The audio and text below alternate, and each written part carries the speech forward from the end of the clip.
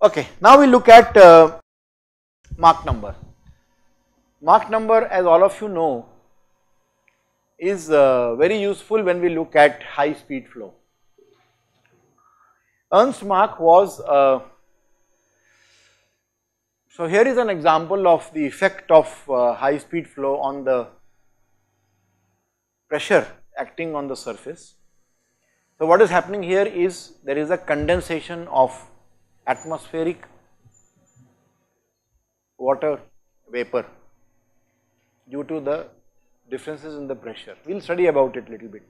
So Mach number, as we all know, is the ratio of the flow stream velocity, ambient speed of the moving vehicle, and the speed of sound under those conditions. So you have a ratio of local flow velocity and the sonic speed in that medium. It is a dimensionless number because both of the parameters have the same dimension, and it determines the behavior of the fluid when the velocity is more than the A. When Mach number is more than 1, then we have a huge effect of this Mach number. So let us have a look at very briefly. At higher speeds approaching the speed of sound, the exact relation between the speed of the aircraft and the speed of sound becomes very important. It's called the Mach number, usually shortened to M. This is how it is calculated.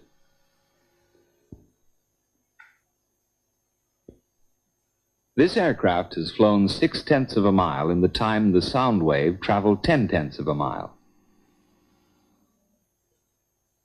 It has flown at 6/10 of the speed of sound in the same atmospheric conditions.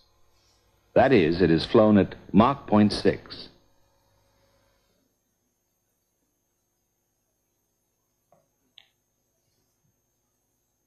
This aircraft is flying at Mach 0.9.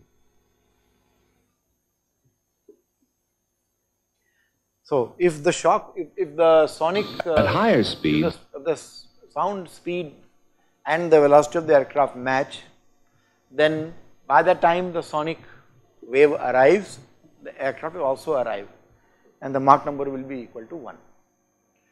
Let us look at this significance. Okay.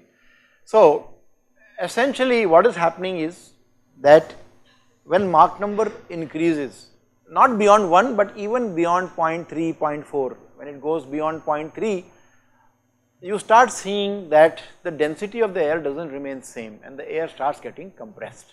Okay. So the local density of the air changes, and there, because of that, the force acting on the aircraft is not the same. So if you apply the conservation of momentum, then it can be very easily shown that rho v dv is equal to minus dp, the minus sign showing that if this increases, this decreases, and vice versa. Similarly, if you assume asymptotic flow, and I will define asymptotic flow very soon, in that condition it can be shown that the relationship gamma dp by rho is valid. So using these two quantities, one can derive further an expression which says that dp, that is change in the pressure, is equal to gamma RT times d rho. Now if you remember, gamma RT basically represents root of gamma RT is speed of sound. So gamma RT is speed of sound square, A square, okay, and A is basically what? M into V, okay, correct? So you can use that. So I will repeat the same thing again. So dP is basically gamma P by rho dP, P by rho is gamma RT, okay. So gamma RT basically, so dP is A square d rho, and therefore if you combine with the momentum equation where rho v dv was minus dp, rho v dv is equal to minus A square d rho, with that you can get m square dv by v is equal to d rho by rho. This is not to be derived or not to be really memorized or something. This is just to tell you the link that Mach number gives us between velocity and density. That is the whole purpose of this small derivation. Mach number is a link. For example, if Mach number is 0, then density is 0, change in density is 0. If Mach number is equal to 1, then dV by V is equal to d rho by rho. Therefore, the change in the velocity and change in density are related. If Mach number is less than 1, then it's a very small number because it is a square. So let us say Mach number is 0.1. Now it will be 0.1 square times dV by V, which can be neglected. So that means it will almost be equal to 0, in which case d rho by rho equal to 0, in which case density remains constant. It does not remain constant, but it is almost constant. As the Mach number keeps on increasing, the link between the change in density with velocity becomes prominent. Okay. So when Mach number is 1, the change in the density is change in velocity. At Mach number more than 1, the factor becomes m square. So this is the significance of Mach number. We do not take Mach number just as a ratio for no reason. This is the real reason, because it gives you a link up between velocity and change in the density. Okay. So what is the history of Mach number? This gentleman, he was born in 1838 and he was a physicist, and he was the first person to actually study and quantify the effects of high speed flow on a body. Before Mach number, there were bodies flying at very high speeds. For example, bullets have been there for many years, but he was the first person to photograph a bullet. Okay, I will show you. So here is Ernst Mach. Okay, he was the first to understand the principles of supersonic flow, and this is the photograph taken from a very interesting paper on history of high speed flight. So notice there is a hyperlink there. So there is a paper by the same J.D. Anderson whose book we are following. There is a von Karman Memorial Lecture in the year 2000 given at the Aviation Sciences Meet and Exhibit, which happens once a year every year. So in that you normally have some invited lectures. So he was an invited speaker in that, and he spoke about the history of high speed flight. And in that I have taken this picture from there. This is the first photograph of a bullet taken by a scientist to understand the flow around the bullet. You can clearly see that ahead of the bullet there is something, behind the bullet there is something, and we have those two vertical lines. We will talk about that in the next slide. So for those who are interested in a little bit of history, this is a paper, and I am going to upload this paper also on Moodle. It's a fascinating paper. It's a historical piece. It talks about what happened, how did it happen, who said what. You will not find equations too much here, but you will mostly find statements about what happened, what were the problems faced, and how this thing all came about. So I will be sharing it on Moodle. It's a very interesting read. On the left hand side you have a more recent photograph of a bullet. Okay, and this particular photograph has been taken using the technique of Schlieren photography. So here you do not see those two vertical lines, and this particular photograph is, you can see, it's much more clearer. Okay, but fundamentally it's the same. The two photographs are doing the same thing. They are trying to capture the flow field around a bullet. This particular photograph by Mach was presented in this very outstanding paper. Look at the the date is very old, 1887. That is when he is able to study. So what did he do? Basically he showed the existence of shock waves, and he photographed the shock waves formed by the bullet, the same photograph. So you notice in the nose there is a strong shock wave which is also curving in the nose, and then it is tapering back on the back. Then there is a weaker shock waves at the aft end of the bullet, because the end of the bullet is not flat, it is having some shape, some conical kind of a shape. So therefore there are going to be weak shock waves created at the end. Those of you who study aerodynamics in the courses that follow, especially when you study high speed aerodynamics, you are going to study about the phenomena of strong shock waves, bow waves, weak waves, Mach waves, etc. And these two vertical lines are not anything physical, these are the lines made by the trip wires that triggered the camera which was used by Mach to record this photograph. So we should ignore those two vertical lines. Many people have a wrong idea, it's a vertical shock. It's not a shock, it's not a normal shock, it is just the lines made by the trip wires. Yes? What does a shock wave mean? Good question. What does a shock wave mean? I am tempted to answer the question, but I would request you to wait till the next capsule in which we discuss shock waves. Okay, we will discuss about them. Right now we are talking about little bit of historical things. Today's talk is mainly about introduction to three scientists who are stalwarts in fluid mechanics. So we will talk about shock waves in the next capsule. Just bear with me for a few more days, you will get the answer there. Okay, let's go ahead. This is a technique that is used to obtain the photo called as a shadowgraph, which is different from a Schlieren. Okay, so light was passed through this particular and there was a reflection on the film plate, and then those film plates created shadows, and those shadows are what you are seeing. Okay. Now, the important thing is this, so for the moment let me just tell you that these lines are basically called as shock waves. What they are, how they come, we will come in the next few lectures, but basically the effect of the shock waves is to create changes in temperature and in the airflow. This is another beautiful picture of a bullet. This time the bullet has a base. And notice that the angle of the shock wave in both the pictures is not the same. So this angle is a function of the flow speed, as we will see very clearly. So with this we now start defining the regimes of Mach number. Okay. So there are different flight regimes based on the Mach number. Typically we consider up to 0.3 as low Mach number. Then you have subsonic flow 0.3 to approximately 0.7 or 0.8.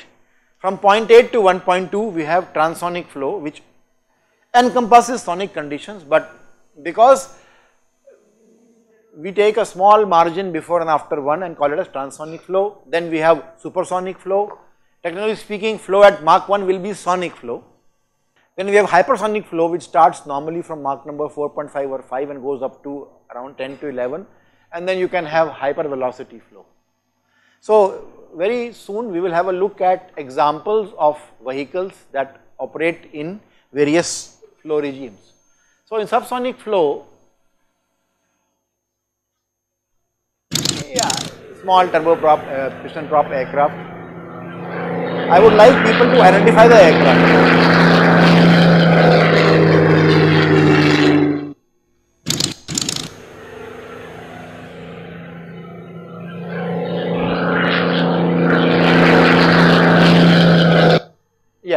Is there a question there? Can somebody identify this aircraft? Yes? Spitfire, very right. It's a supermarine Spitfire, a distinct aircraft which is distinguished because of the shape of the wing. If you notice, the shape of the wing is elliptical. Okay. There is a reason for that which we will study in the next class. About when we talk about lift generation, we will understand why this aircraft is good, because it has got an elliptical wing platform. We will also study why you need not make it like this to make it good. Okay. So this kind of aircraft which fly in subsonic flow are generally ones with very slender wings and rounded features. So they belong to the subsonic regime. There are a few other examples of aircraft which are falling in this particular category. Mostly these are low speed aircraft, generally turboprop, piston prop. They normally fall in this category. I am not saying that all of them fall in this category. I am just saying that generally low speed aircraft are the ones which are flown by propellers. Okay, then go to transonic flow. In transonic flow, the example that I have chosen is to show you the creation of shock waves on top of the wing. I don't know why the video is not clear. You can notice there is a small thin line here this line is actually air. This photo was taken from the window of an actual transport aircraft, and you can see there is a line which is a line of air which is adhering to the wing. This is the sonic line. Okay, the flow behind this is at a Mach number higher than 1, or I am sorry, not higher than 1. This is a transonic flow line. So this shows that the flow is transonic. Okay, so it's the region that divides the flow between subsonic and supersonic. The aircraft is flying at a transonic speed, Mach number 0.8, but the acceleration of the flow over the wing has led Mach number to be towards the sonic Mach number. So this is transonic flow regime 0.8, and most aircraft in which we fly long distances, for example Airbus A350 or Boeing 748, they are all transonic flow. They all operate in transonic flow regimes. The typical cruise Mach number will be 0.8 for these aircraft. Okay. Alright, let us look at supersonic flow. This is a very interesting video, and you have to see and hear. So the plane is coming, this is over a ship, condensation of, and you hear the plane after it has crossed you, which means it is supersonic, because the sound came to you after the plane crossed you.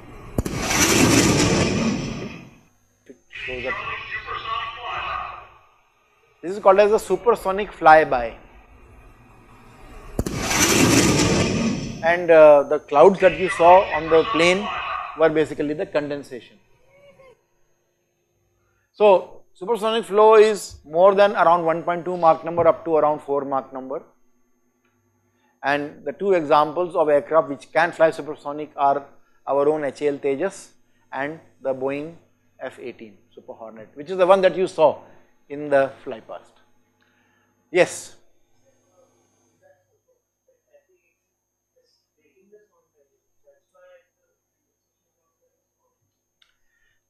The clouds condensation can happen even before you break the sonic barrier. Okay, basically the condensation takes place only when the pressure drops. But if you notice here, there is an angle at which the clouds are attached. So that is an indication of the fact that it has gone supersonic. Even if you look at a subsonic aircraft, you can see condensation sometimes depending on the weather conditions. So the condensation per se is not an indication of sonic or supersonic flow. Okay, but the condensation pattern of this type, which shows a special, this is actually a Mach cone, as I will talk about in the next few slides. So that becomes visible because of condensation.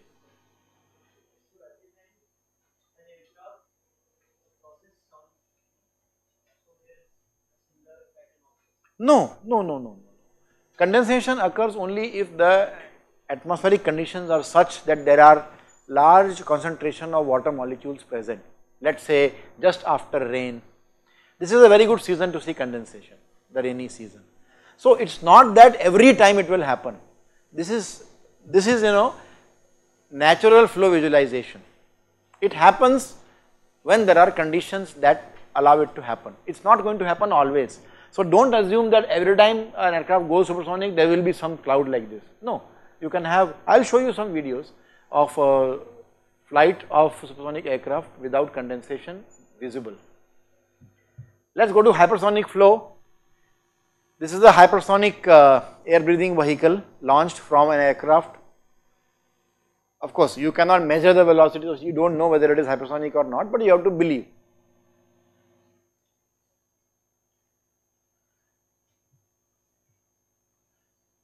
So the rocket motor is fired after it is released from the body.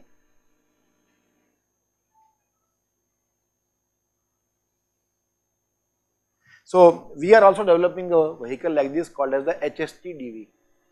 DRDL in Hyderabad is working on that project, and there is quite substantial progress in that. Our department is very actively involved in the project through some studies which my colleagues are doing. So an example is X-43 scramjet, which is a supersonic ramjet. We will have one lecture especially on engines, and the other example is the Boeing X-51 Wave Rider. which is an example of a hypersonic aircraft. Okay, let us go to hypervelocity flow. This kind of a flow is encountered only by missiles and spacecraft. Okay, so this is a video of a rocket which is launching a satellite in space. Only these kind of vehicles are able to be subjected to hyper velocity flow. For example, the Pathfinder and the ULA Delta, both of which, Pathfinder is basically a missile and ULA Delta 4 is a rocket used to launch satellites. So that is where, now there is nothing like hyper super velocity flow beyond Mach number, etc. There is no demarcation beyond that. Normally any Mach number beyond 11, 12 we say it is hyper velocity flow. Okay, yes? The sonic boom also exists in this? Sonic boom will exist everywhere and any time you exceed sonic velocity, but the boom may not be heard because it may be dissipated or because of weather conditions, because of the altitude. So the sonic boom is a phenomena which is, I will come to that in the next few slides. Let me just go there, then you will be able to understand it a little bit better. Okay. So scramjets operate at around Mach number 10.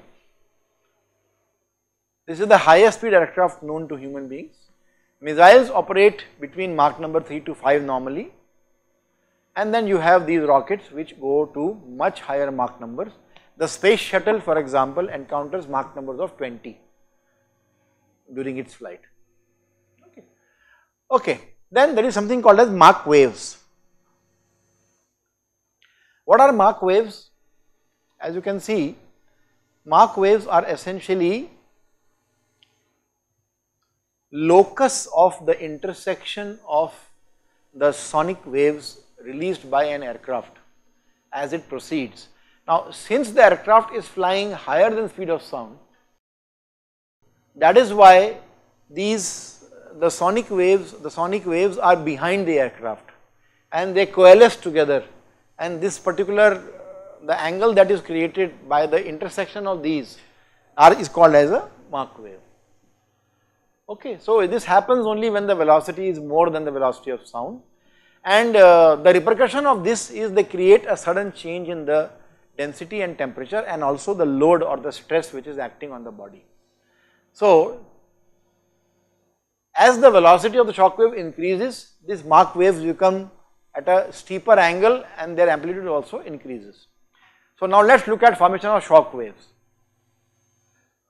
This is a picture which shows you that when the velocity is more than velocity of sound, when V is more than A, or in this case it is called as VA. So as I showed you in the previous video, the locus of these particular lines. So the wave fronts are lagging behind the source in a conical region, and the edge of the cone is called as a shock wave. So this is the answer to your question. The shock wave basically is the edge of the cone which forms a wave front, and this particular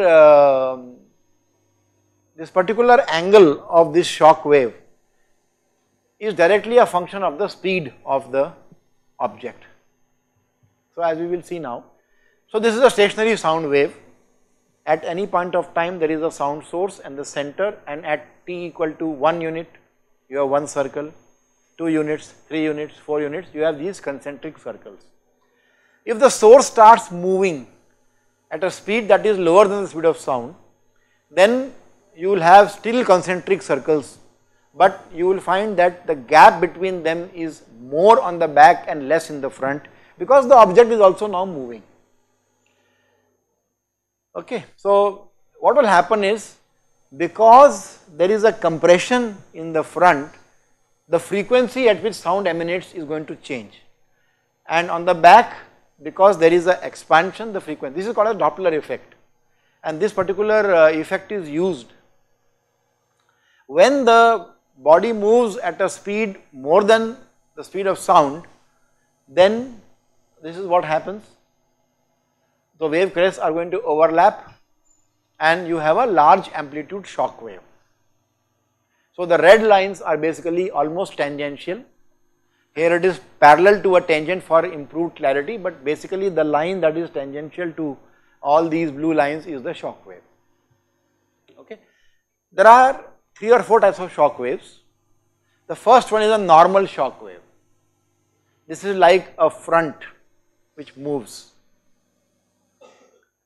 This particular kind of shock wave occurs in front of blunt bodies in the central region. The next one is an oblique shock wave. This happens mostly on bodies which are having a very sharp point. So from the point at an angle there will be the shock waves, and this angle beta will depend upon the flow Mach number. You also have curved shock waves. Okay. So this is an example of sonic boom.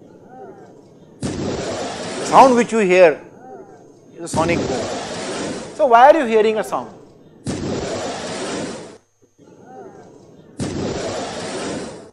And also remember, if you see, the sound is coming after the plane has gone. It's not overhead. The plane is ahead of you and then the sound comes to you. That means the plane is somewhere there. It has crossed me and then the sound is coming to me. Now, for you it's only a sound right now, but there are many instances in which this particular pressure wave can break the window glasses. There are examples at when military aircraft are practicing near the air bases. There are many situations in which the people nearby complain breakage of window panes, shattering of window panes. That is because of the sonic boom. And if this is happening above your house routinely every day, then you will start getting serious complaints also. So let us look at sonic boom. In this particular photograph, we actually see 3 different Mach cones. The one which is just behind the canopy, then we have one which is which is on the tip of the wing, and then one on the tail. So it's a loud noise, and it happens because of the constructive interference or the cohesion of the waves. We'll see it, and essentially it's a pressure difference which comes down. So if you notice, if there is a plane flying, there will be one shock wave from the nose and one from the rear portion. They both are going to hit the ground if you are at a sufficiently low height. If you are at a very high altitude, then the sonic boom may be attenuated. It may not reach, or the pressure may fall because of the losses in the atmosphere. But if you fly supersonic at say 100 meters from the ground, then there is a very good chance that the bow wave and the tail wave are going to hit the ground and create this N-shaped pattern, which is the sonic boom. So as the aircraft flies over a terrain at low altitude at supersonic speeds, you have this horseshoe type area of influence on the ground. Okay. So this is a plane at supersonic speeds. You have a conical pressure wave front, which is the Mach cone, and that conical front is hitting the ground and moving along. So this creates a parabolic boom carpet. So any and everything that is on the ground along that horseshoe type ground interference pattern, they are going to be affected by the sonic boom. Okay. So now the Mach angle, or the angle at which the shock wave is inclined at a particular speed, is a function of the speed. Okay.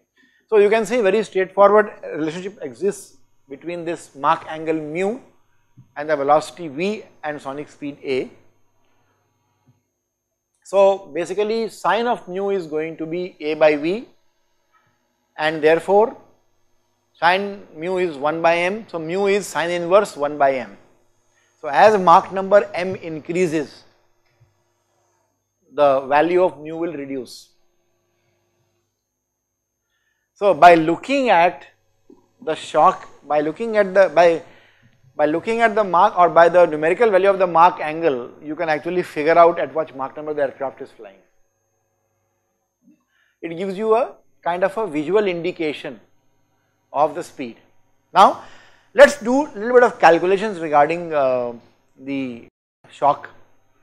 First of all, we must look at and understand what is meant by an isentropic flow. It is a flow which is reversible, and we assume that there is no entropy loss.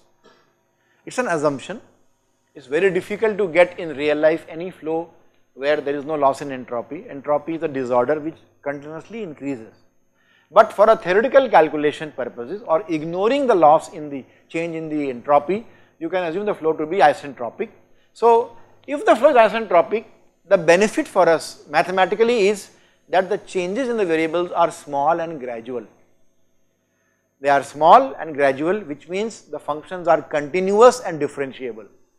That is how it helps us. Okay. So, the creation of sound waves can be assumed to be an isentropic process. It happens slowly and the changes in the variables are very small. So, for example, if you take a simple nozzle where you have a chamber which contains a fluid, let us say air at pressure Pc, temperature Tc and density rho c, it proceeds, it encounters, there is one section where the condition is subsonic, you have pressure P, T and rho, and there is an area A, area cross section A, and then as it goes and comes back, we have a full recovery. If we assume it, this is an assumption, then the flow is isentropic. So, through a nozzle the flow can be considered to be isentropic. So, if it is the process isentropic, then in the TS diagram it is a straight line, there is no change in S, okay, because no heat is added to flow and there is also no energy transmission because of friction. This is only an assumption. In real life, it is very difficult to get such flows. Okay, just a detail. So, the idea is we want to define something called as total pressure. So, in this particular example, you see a tube in which there is a fluid flowing at some flow rate, velocity is V, and when you connect the wall of this particular tube to a pressure line, there is some pressure acting because of the atmosphere, sorry, at the inner surface, at the border. That pressure is the static pressure. So, you can see it pushes the fluid column to some value, but when you insert a tube at the center or down below, then the pressure is higher. That additional pressure is the dynamic pressure, which is there only because of the fluid flow. It is actually half rho V square. Okay. So, the total pressure would be the static pressure which is there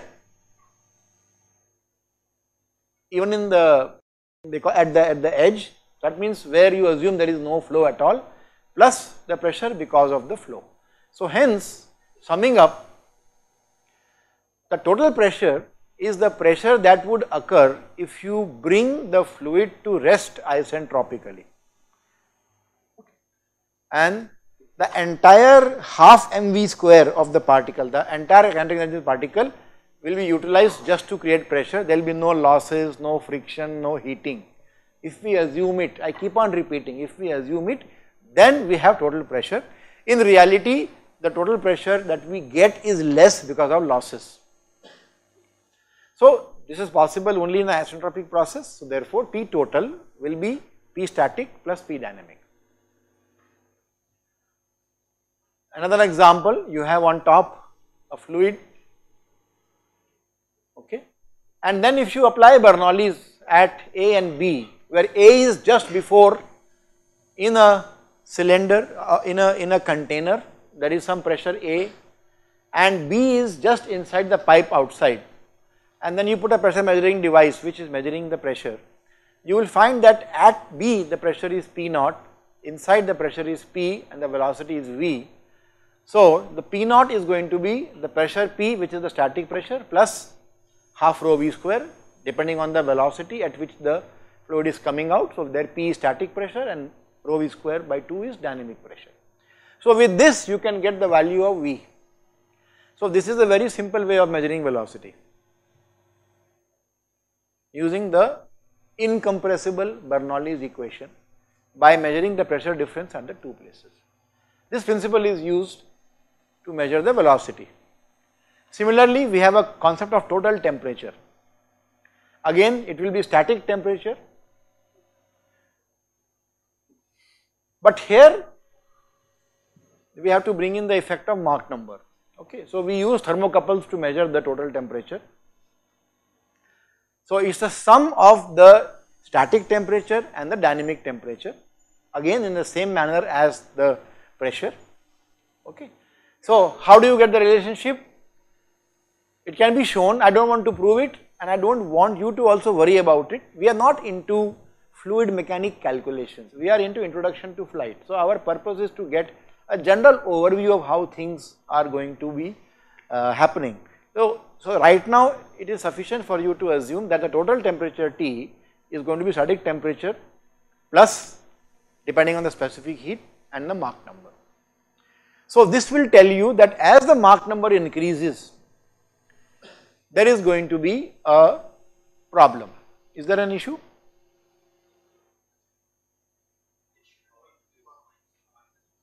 It should? Yes, I am glad that you observed it. The -1 should not be there. Thanks for pointing it out. So from this you can get P by P naught as a ratio of T's with gamma upon gamma -1. Okay. So that's all. That is the total pressure. We come to an end on today's class.